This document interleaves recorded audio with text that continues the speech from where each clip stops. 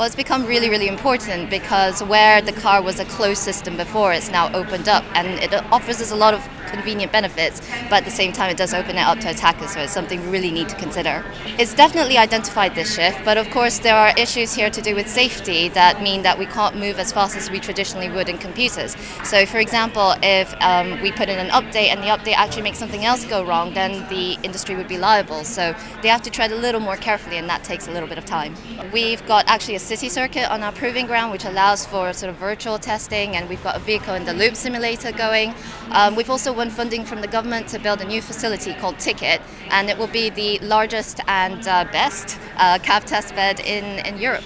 Cybersecurity has always been a foot race, and again, I mean, attackers only need to find one hole to get through, whereas defenders need to, defend everything really. And so because of that foot race, it's really a chance to explore, a chance to really think about all the lateral issues, a chance to come to events like this where you get to speak to executives and industry leaders and experts about the bigger problem.